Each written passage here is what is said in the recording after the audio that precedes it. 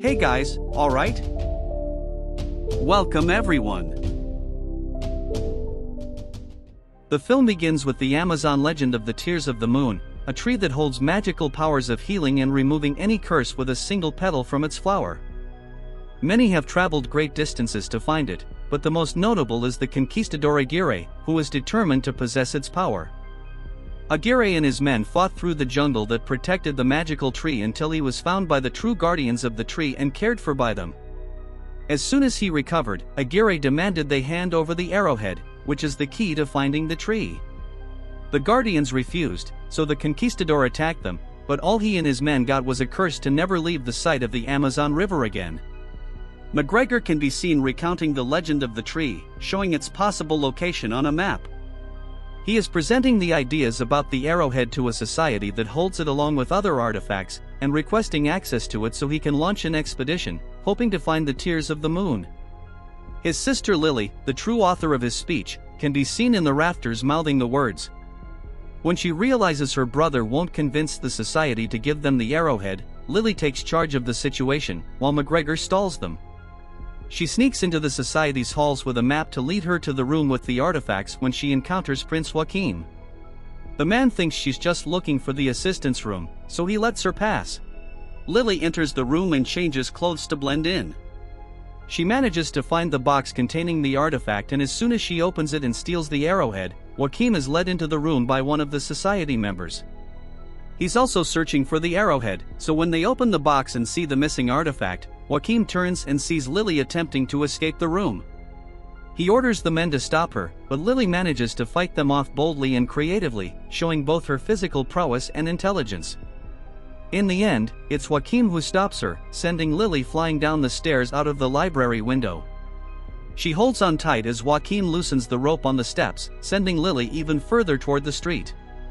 He asks her to give him the arrowhead if she wants his help, so Lily tosses the box to Joachim and then descends to the bus her brother managed to stop for her benefit. Joachim opens it only to find the arrowhead missing. The society member tries to apologize to him for losing the artifact, but the prince, upon discovering who Lily is, simply kills them all.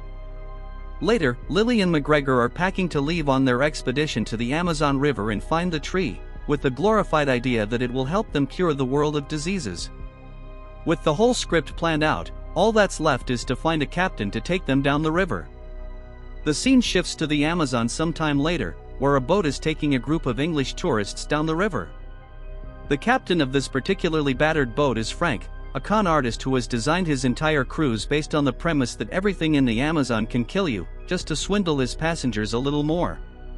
He employs all sorts of tricks and schemes to convince the tourists they're having a risky adventure, even paying a tribe to help him lie. Meanwhile, Lily and McGregor arrive at the small town on the edge of the Amazon River, where Frank has set up his operation. They are also being followed by the prince's men.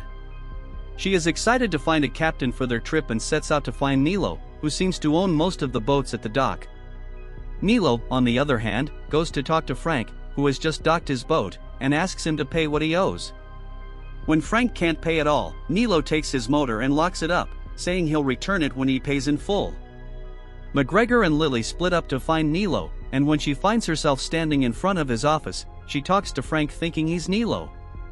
Frank breaks into the office to steal the key, to retrieve the motor, and pretends to be Nilo talking to her, to not raise suspicion.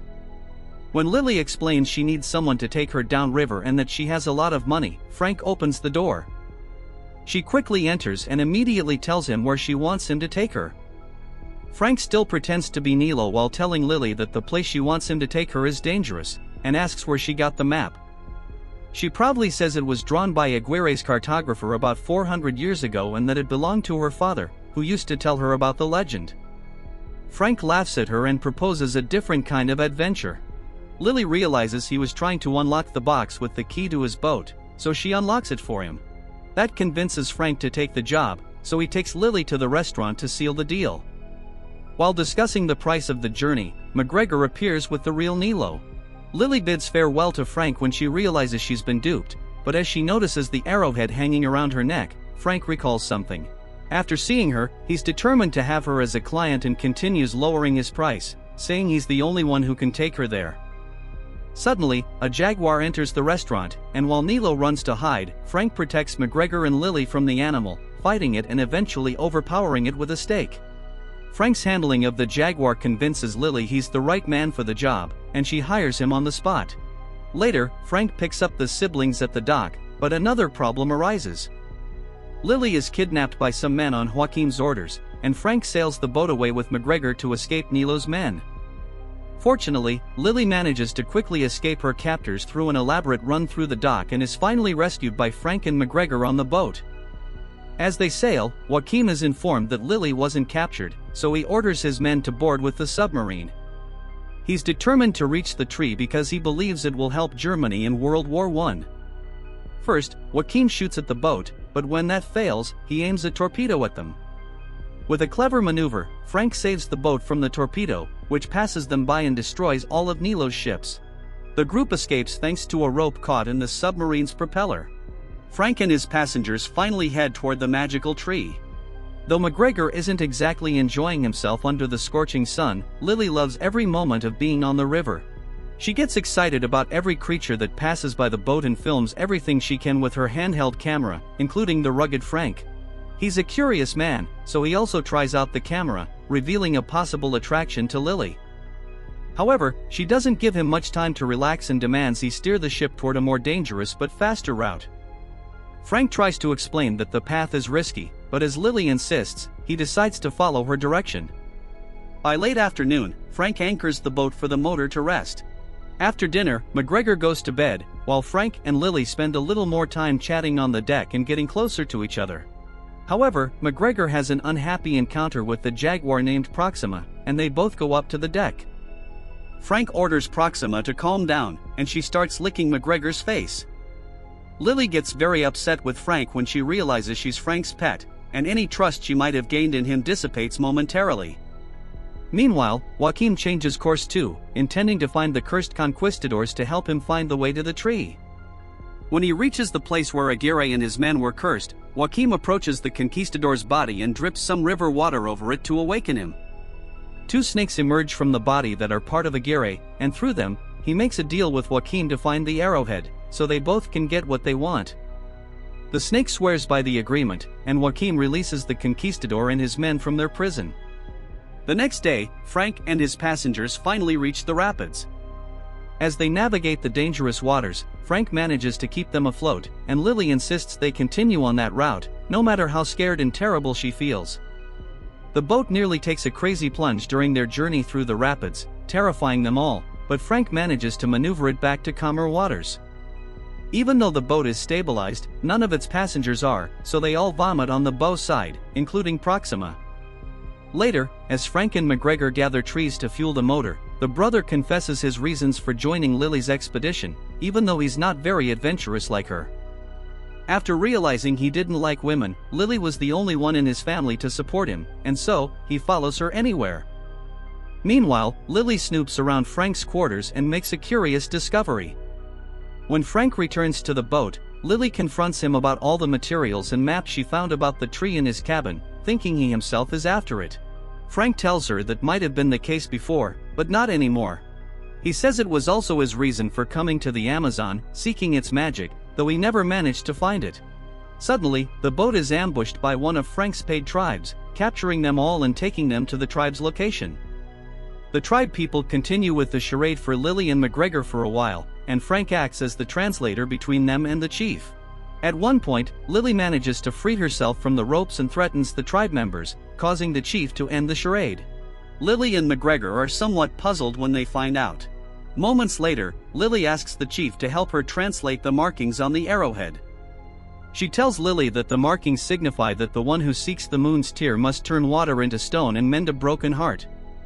The tree must be under the rare weeping moon to produce the special flower, which, according to the woman, will happen in 2 days. She says that to reach the tree, one must follow the serpent that bites its own tail, an image Lily remembers seeing on the map and soon finds there. Lily thinks she can make it to the location with a canoe and without Frank, so she pays him the remainder of the money. That night, the village is attacked by the cursed conquistadors in search of the arrowhead. Frank and Lily fight against the different deformed conquistadors, not intimidated by their appearance, and manage to fend them off. One of them manages to snatch the arrowhead from Lily's neck and hands it to Aguirre.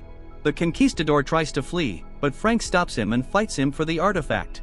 Aguirre stabs him, and before he falls through the trees, he steals the arrowhead back and tosses it to Lily. The chief saves Lily and McGregor, making them descend safely and telling Lily to run out of sight of the river where the conquistadors cannot reach her. As Lily runs, Aguirre's serpents catch up to her and snag her. But before he can do anything to Lily, the jungle drags him and his men back into the river. When the conquistadors regroup, they realize they need Joaquin's help to reach Lily. One of Aguirre's men sends his bees to the prince to inform him of their situation. The next morning, Lily finds Frank, thinking he was dead, but thankfully, he's alive. When the chief and McGregor appear, he notices a dagger sticking out of Frank's back. Frank has no choice but to finally tell them the truth, that he was actually one of Aguirre's conquistadors. Before he can explain anything further, Lily has to pull the dagger out of his chest. When she removes it without harming Frank at all, McGregor faints after witnessing it. Lily later wakes him up to bid farewell, as she'll be traveling the rest of the journey with Frank alone. Meanwhile, the cursed conquistadors' bees reach Joaquin's submarine, and he welcomes them inside. One of the bees shows him the location of the arrowhead on the map, and they manage to have a whole conversation to the astonishment of his subordinates. Back on the boat and on their journey, Frank and Lily talk about his life over the past 400 years. He tells her that he was Aguirre's best friend, so he journeyed to the Amazon with him to find the moon's tear because Aguirre needed to save his daughter from death. He worked as his cartographer, and in fact, he was the one who drew the map of the entire river. Frank followed Aguirre into the depths of the jungle to find the tree's magical petal, but once he saw what the conquistador was willing to do to the tribe that healed them, he realized he couldn't be a part of it. Frank stopped him from killing the chief's daughter, who managed to escape with the arrowhead while the chief cursed them in his last breath, making them live forever, but they could never stray far from the river as they were always pulled back. Over the years, Frank and Aguirre fought time and time again until Frank managed to trap them in a cave where the jungle couldn't return them to the river. And for 300 years, the jungle ravaged their bodies, turning them into the monsters they are. Lily listens attentively and asks him what he's been doing for these past 3 centuries. Frank tells her that he built the town where she found him, gaining and losing friends along the way when he decided to seek the moon's tears. He built his boat and scoured the entire river, finding nothing until one day he just stopped searching and started doing cruises for tourists. Over the years, he found abandoned animals, so caring for them one after the other decides to name the next one Next, and now the current feline is a female, hence the name Next. Meanwhile, Prince Joaquin catches up with McGregor on his submarine. He takes McGregor and blackmails him to share the location of the moon's tear. McGregor shows him the location on the map, and Joaquin kills the conquistadors' bees so they don't share the information with their master. As Frank and Lily sail toward the same location, he tells her what will happen when he finally gets a petal from the tree. He says he'll have 2 options and will choose the one that will finally grant him some rest. The next day, they reach a standstill in the river, and Lily thinks they've reached the point where water turns to stone, as indicated by the arrowhead. Frank dives into the river and finds an ancient chamber with a lever, but he resurfaces to tell Lily that she'll have the misfortune of opening it because he can't fit inside. She's a bit scared because she can't swim, but eventually Frank convinces her that there's no other way, and they dive in together. Once inside the chamber, she pushes a lever that closes the door, and when she panics, Frank gives her some extra air by kissing her. Lily manages to push the ancient lever down, while Frank is surrounded by piranhas. The water starts to drain from the cove, but Lily has no way to get out until the water is fully drained. When Frank finally reaches her, thinking she drowned, she wakes up and slaps him for leaving her there. As they dress, they realize they've found the location of the tree, but there's one more problem revealed when the rest of the water drains from the cove. Joaquin is also there with McGregor as his prisoner. To make matters worse, one of the conquistadors' bees followed them, returning to report the location to the cursed men. Joaquin takes Lily's arrowhead and makes Frank take them into the cave with the tree in his steamboat. When they reach the tree, it appears to have been dead for centuries. Joaquin tells Lily to make the tree bloom because she's one of the few people who know how to do it, but when she refuses, Frank says he'll do it in exchange for a single petal. Joaquin agrees to the terms but keeps McGregor as collateral. Frank takes the arrowhead from the prince and tries to find a way to open the tree. When he's not immediately successful, Joaquin makes Lily help him in exchange for Frank's petal. The two working together soon discover that the arrowhead isn't it, but rather a heart. Following the instructions, they break it open and find a magical piece inside. They place that piece on one side of the relief and the patched arrowhead on the other. The tree's magic is instantly visible as it begins to bloom in the moonlight. Once the tree has fully bloomed, Lily shoots Frank, causing him to fall back into the bottom of the cave. Joaquin sends his men to gather the tree's petals before the weeping moon sets. Meanwhile, Frank saves McGregor from Joaquin's men, and they retake the ship with a little help from Proxima. Lily jumps to the tree to grab a petal, but she can barely run fast enough to grab one when the moon sets. When she finally plucks a tear, she falls from the tree, and Joaquin is there to blackmail her again, the petal for her brother's life and hers. Suddenly, the tree begins to unravel, so she lets the petal fall and grabs the prince, saving herself. Frank manages to grab the petal too. The last thing before the adventure ends, the conquistadors arrive at the tree as well and kill the prince. They go after Lily too, but Frank shows them the petal and makes them follow him. He leaves McGregor on the surface and has Proxima stay with him to protect both him and Lily. She falls from the tree next to her brother, and they see Frank about to collide with the boat on the ancient monument. The conquistadors fight Frank for the petal, but he manages to fight them all off as they come after him. Finally, he battles with Aguirre, who asks him for the petal once again, but it's revealed that McGregor is in possession of it, so he can hand it to Lily. The boat crashes into the ancient monument and prevents the river water from entering the cave. The jungle takes the conquistadors, including Frank, and turns them into stone because it can't return them to the river.